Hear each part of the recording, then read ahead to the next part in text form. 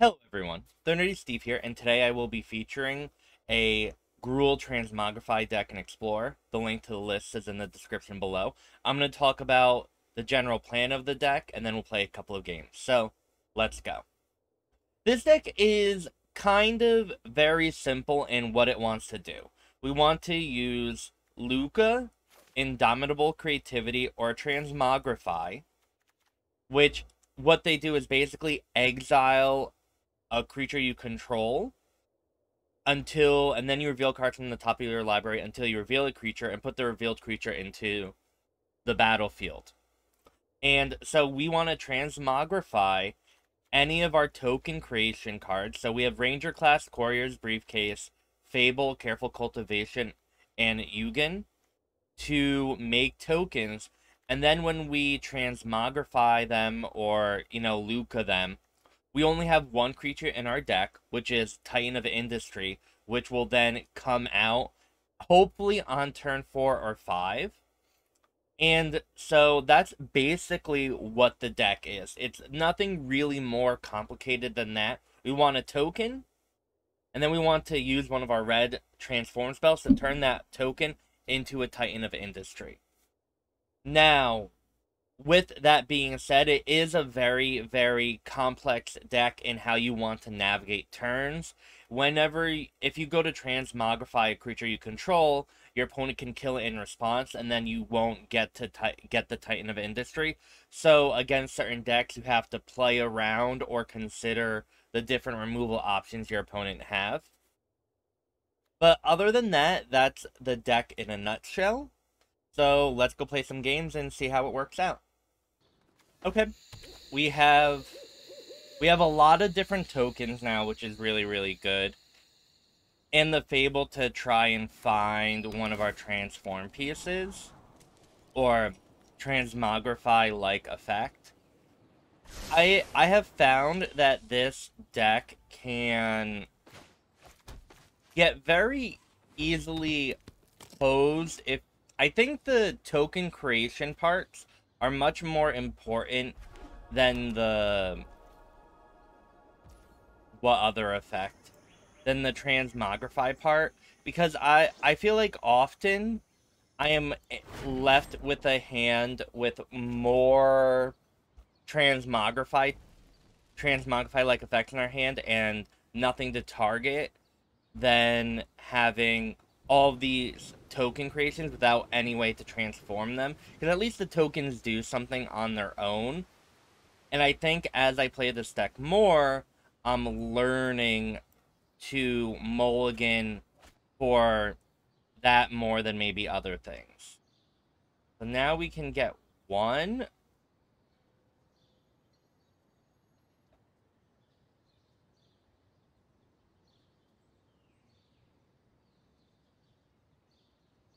Let's create a Rhino and put a shield on the Titan. I don't know what our opponent could have here. They might be a Fires of Invention deck with Karuga as, the companion. That might make sense.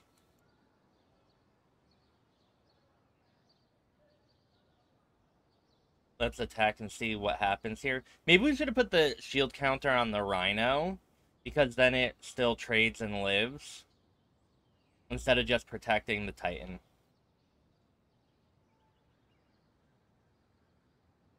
Okay.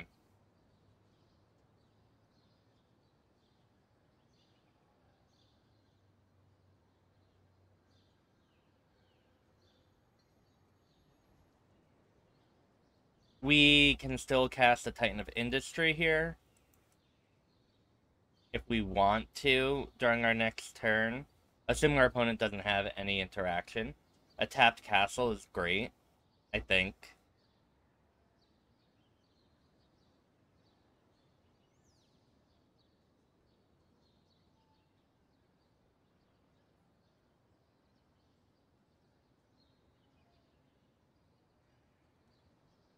A counterspell? Divide by 0.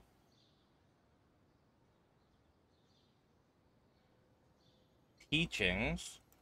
So we're just going to attack here because we're not going to use the treasure from the briefcase to make a token.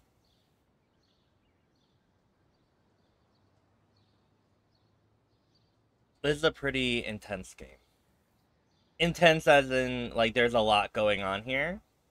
And our opponent could have a lot of ways to interact with us, right? Balance is a really good way.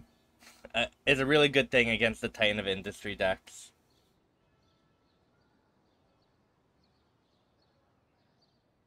So let's transmogrify the Remnant. Right? Because it will turn into a Titan. Our opponent did have that. So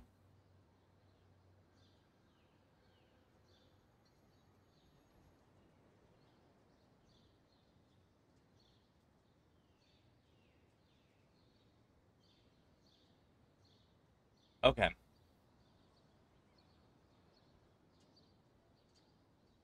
Nothing there.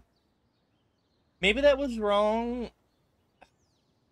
Are we just supposed to target Reflection of Kiki-Jiki?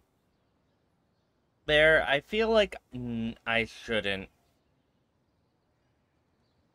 There are just a lot of things we needed to worry about and consider, and I think that might have just been the best thing to do, but maybe not. The good position we are in is our opponent has to deal with, like, the Titans are a threat coming down, and if our opponent doesn't have counter magic for them, we will be leaving a Rhino behind at least, and probably gaining life. And if our opponent doesn't have counter magic, we get to Kiki-Jiki and attack with one right away.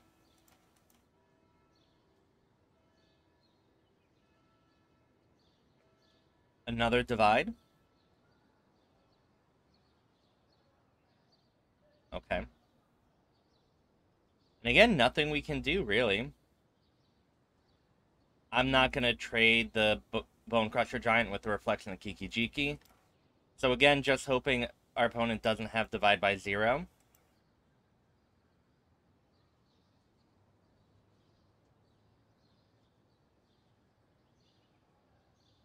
Maybe if we Fable of the Mirror Breaker and just make a 2/2 to attack, that might be okay.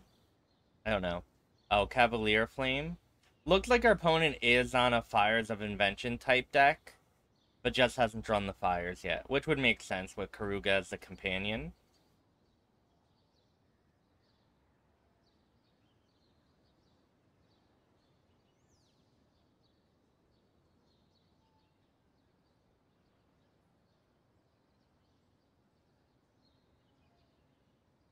So for 2 mana, what's gonna mess up our Titan here?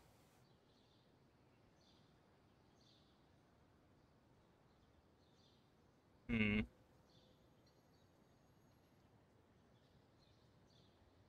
Oh.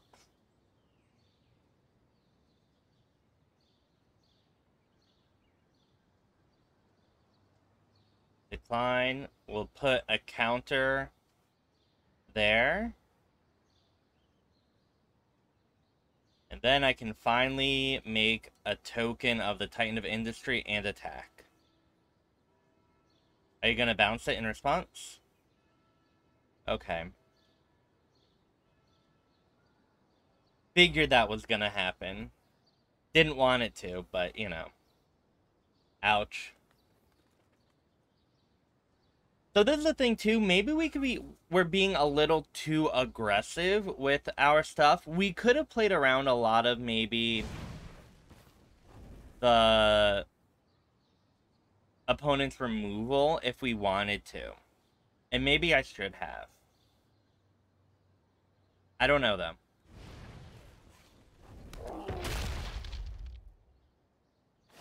Everything gains haste.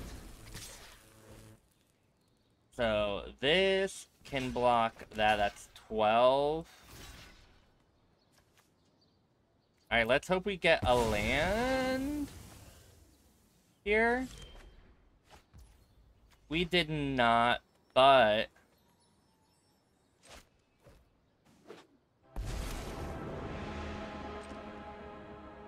we do that. We get to Lukka the monk away. Let's gain 5 life and create. Maybe I should have been gaining life. Let's gain 5 and create.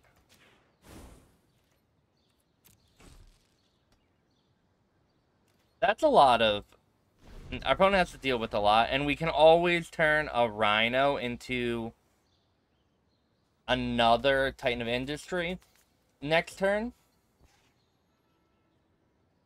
So we might be fine. We could also Reflection of Kiki Jiki, a Titan of Industry, then turn Reflection into a Titan, and so we get to attack with both Rhinos and the Titan. Alright, GG. That was a lot. Okay. We'll keep this hand because I'm keeping it. We have the Careful Cultivation on turn 2. Oh, that's... So we're going to Courier's Briefcase here. I think we need more mana. Next turn we can Careful Cultivation and then Transmogrify potentially. But the Mono Blue Tempo deck has a lot of ways to potentially punish us. And like that 2 mana is a lot. Let's do this, then we get to Careful Cultivation and see what's up.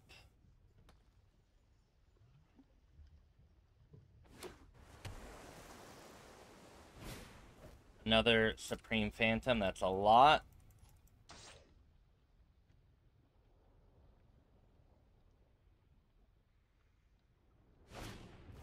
Oh, our opponent is tapping out.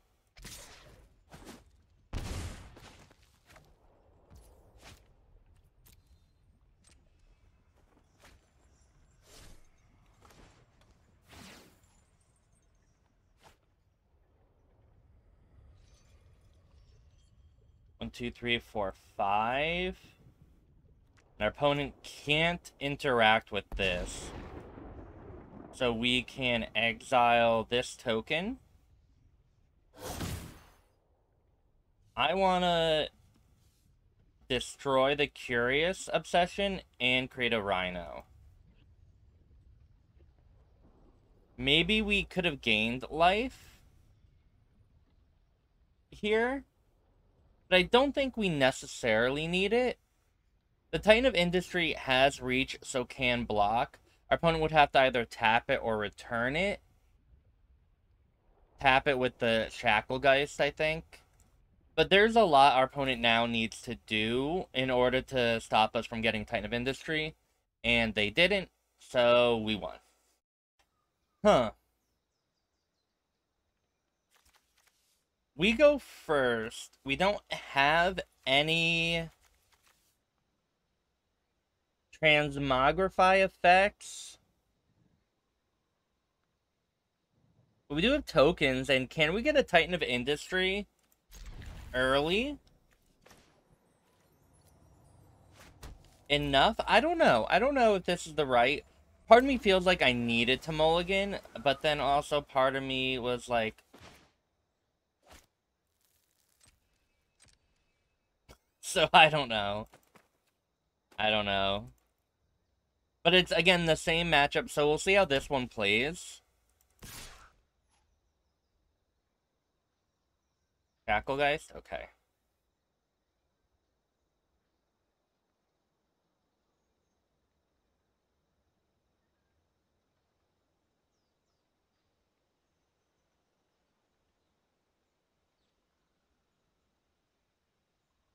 Curious Obsession. We would love for our opponent to tap out.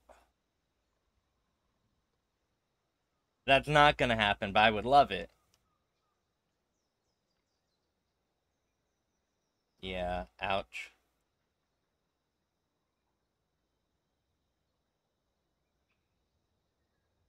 We'll just Courier's Briefcase into Courier's Briefcase. No land, sadly. We are getting there with 2 damage. Opponent had a Brazen Borrower, which is an interesting choice to bounce. Now, I mean, not necessarily interesting because, you know, they want to use their mana and everything, but knowing that we are a Lukka deck, and the Brazen Borrower is one of the only ways you can interact.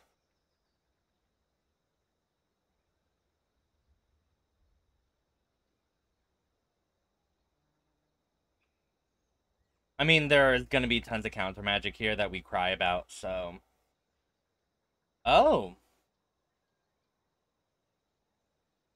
So I'm assuming there's a bounce spell here. There has to be. Okay.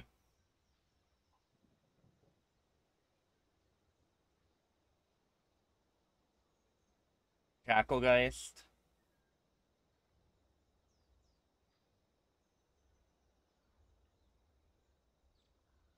Alright. I think I would like a land.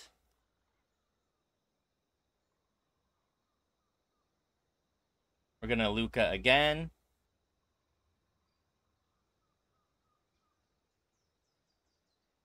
More bounce? Or another Brazen Borrower?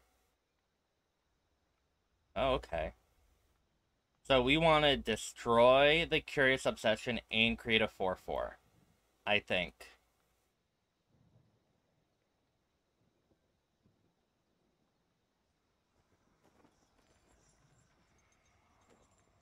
That's going to stop our opponent from doing a lot of damage very, very quickly. Now let's, if our opponent wants to attack Lukka, they're going to have to tap it.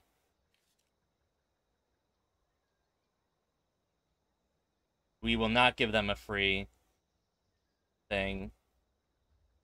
Oh, no, another Shacklegeist? Great.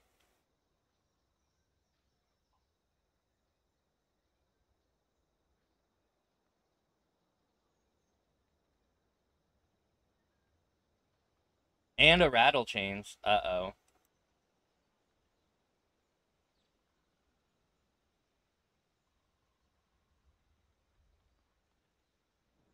Ouch.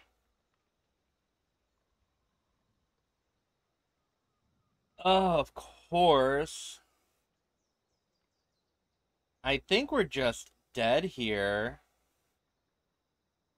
7, 11, 12, 13, 15. We can't deal enough.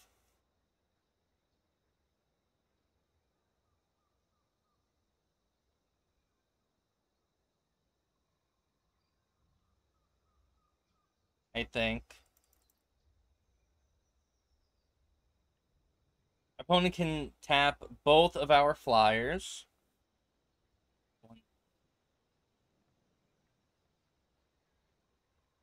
Opponent can activate Faceless Haven and attack and probably be lethal.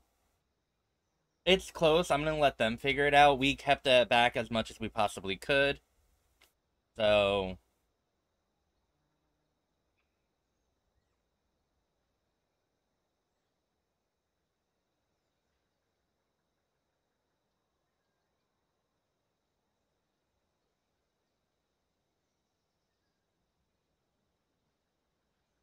Oh, yeah, and we're dead here. So, GG.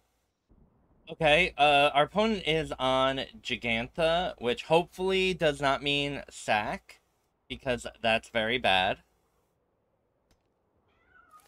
The black-red sacrifice deck is really, really hard for us to beat, because the Resolve Mayhem Devil means we're never Lukka-ing anything.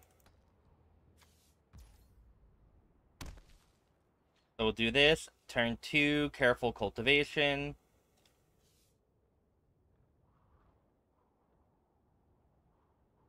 Our opponent is on sack, which love to see.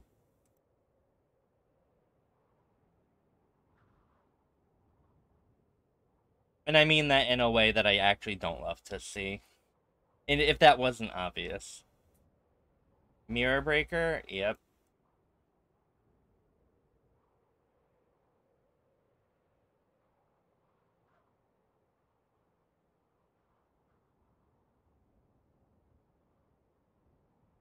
Go. We just need our opponent to not... Our opponent knows that what type of deck we are. So we need our opponent to now not try and find a Mayhem Devil. Which is very unlikely and not going to happen. But there was a mulligan, so maybe... Maybe things can go our way.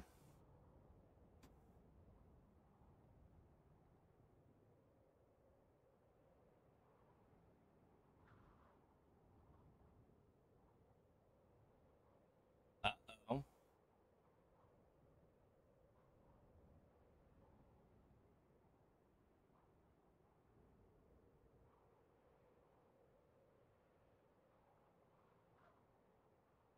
So actually what I'm going to do here is we're not going to Lukka here.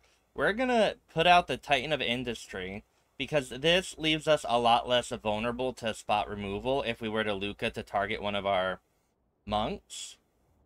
And then what we can do here is create a 4/4 and destroy the Fable. So we have a...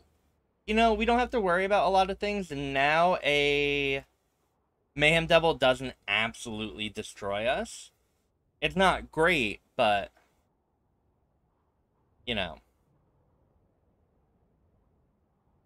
Now a Mayhem Devil can absolutely destroy us because we don't have a big threat. But the Riveteer's Charm going away now makes sense what our opponent did. We do have a blocker on the Goblin if it attacks. It'll put... Now we don't. And now we're kind of left in a very similar situation where our opponent probably has removal in hand. And that's not good for us, right? Oh, Deadly Dispute, though.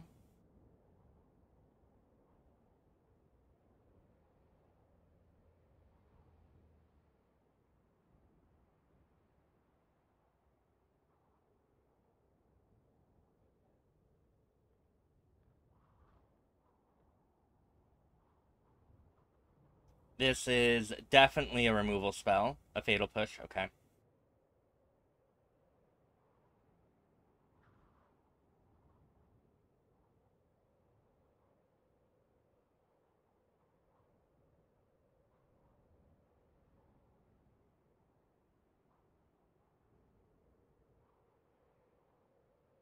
This is an active Hive of the Eye Tyrant on the Lukka. And now... This isn't fantastic for us. We need to hope to draw into a...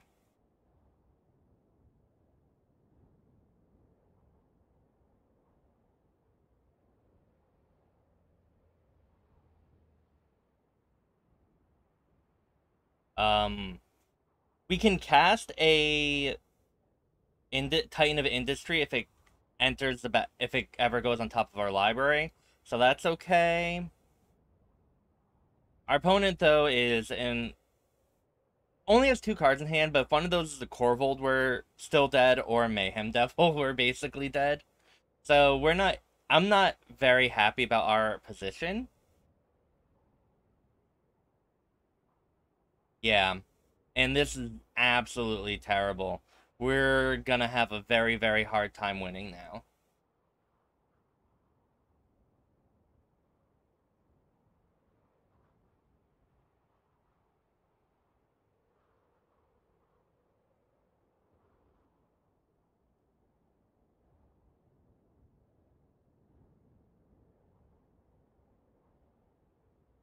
So let's just hope. I don't even know what we want on top of our library. Titan of Industry, maybe. This is not what we wanted.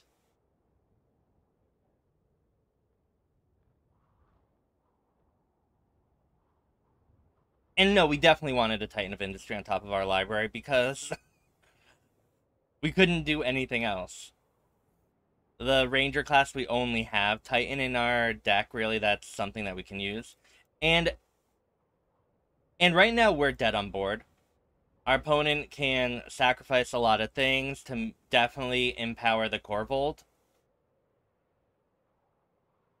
So, ouch.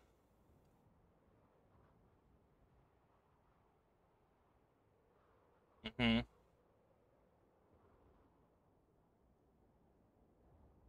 I guess maybe if our opponent only has lands in hand and nothing in the top 5 cards, we're not dead on board, but things would have to go very, very poorly for us to not be dead this turn. Which happens. So,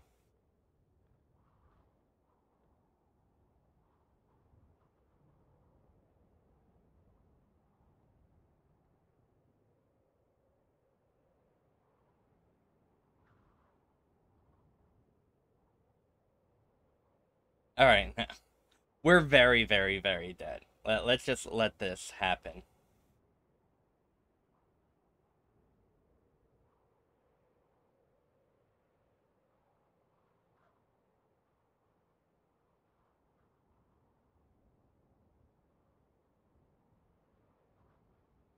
We're at 14. I thought we were very dead. I think like there's still a food that can be made.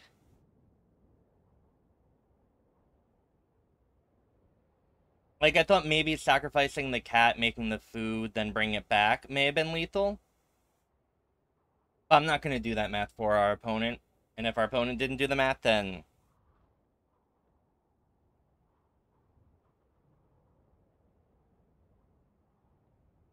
we're still in a very, very bad spot though. Because there's no way we can win here. One of the interesting parts about this deck is you can't really ever win on your turn with a big, good top deck. You kind of just have to get the advantage of the Titan attacking over a couple of turns. And so in our current spot, we're just not... No top deck is ever going to do anything for us. So we'll just do that.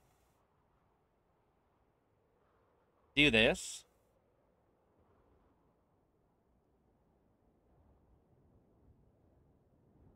Do nothing. And maybe... let's just have some high quality time. Our opponent is, I believe, After Office TV. If you want to go watch them stream, I don't know if they're streaming right now, but at, twitch.tv/afteroffice. So shout out to that. And that's okay. I don't mind losing. It's fine. GG. Thank you for watching me play some Gruul, Transmogrify, and Explore.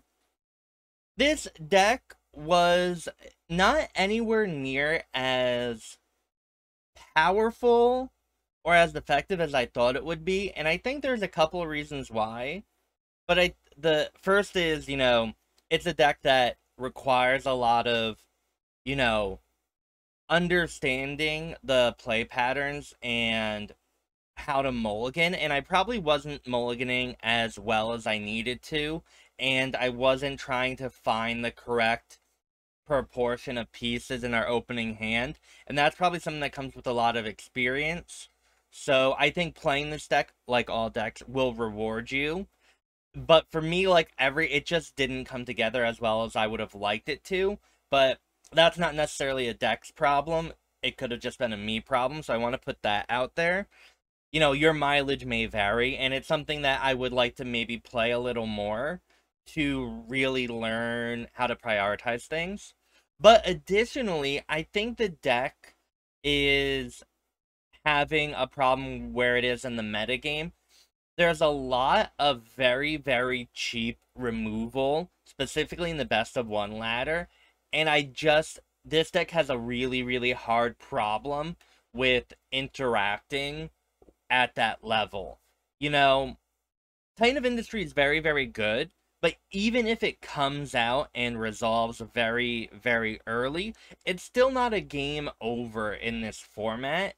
And if you have to go through all these hoops and everything to resolve a Titan of Industry that isn't going to, then do anything or win you the game on the spot, that's hard. But when you have to go through and fight through Mayhem Devil, Bounce Spells, Fatal Push, and lots of other things, the later the Titan of Industry comes down, the less effective it is. And I think that's kind of what happened today. Again, a lot of it is I could have learned more and probably played things a little more tightly. But there were a lot of games I didn't show on stream or in this video where I literally felt like I couldn't do anything because our opponents just had all the removal and it just felt bad. So maybe main deck, I don't know if you want to main deck Tamiyo's, Safekeeping or Snakeskin Veil or stuff like that, but that might be something that would help with this deck. So I don't know. Let me know what you think.